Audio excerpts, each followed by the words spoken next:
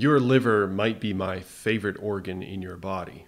Well, not your liver, I'm not a cannibal, but your in the general, you get what I mean.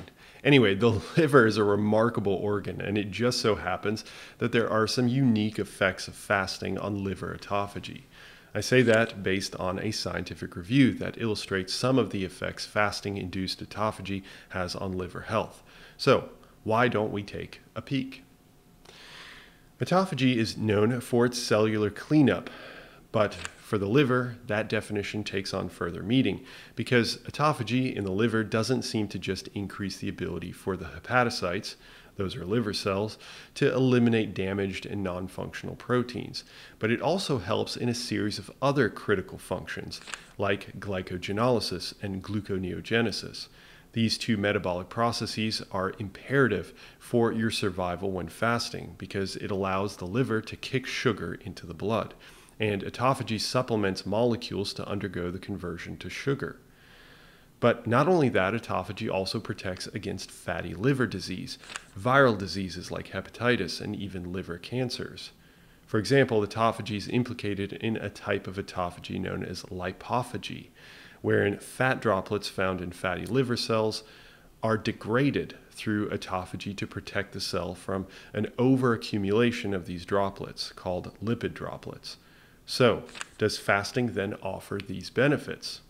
Why, yes, it does seem to do that. Fasting robustly increases autophagy in the liver at an astounding rate, actually maximizing the amount of autophagy that occurs.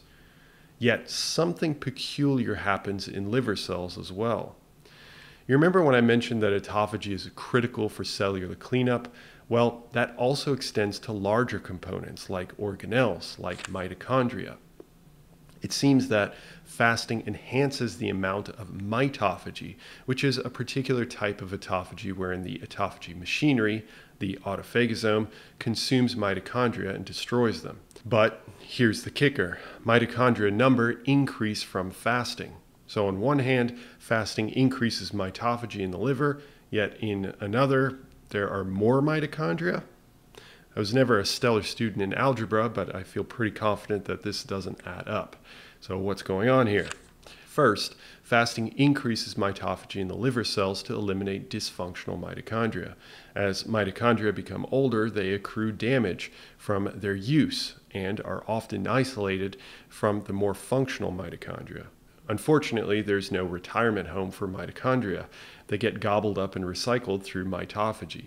Second, however, what also happens is that mitochondrial number are increased because mitochondrial biogenesis, or the production of new functional mitochondria, is elevated.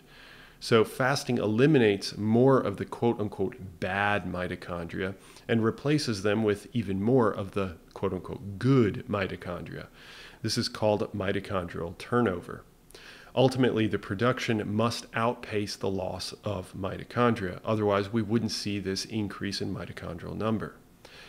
No doubt, fasting has numerous autophagy effects, but also effects independent of fasting on the liver. But what of other tissues like the muscles, the heart, and the brain, and the rest? What happens when we fast in these tissues? Let's find out in the next episode of Dragon Ball Z. The next video. Speak to you there.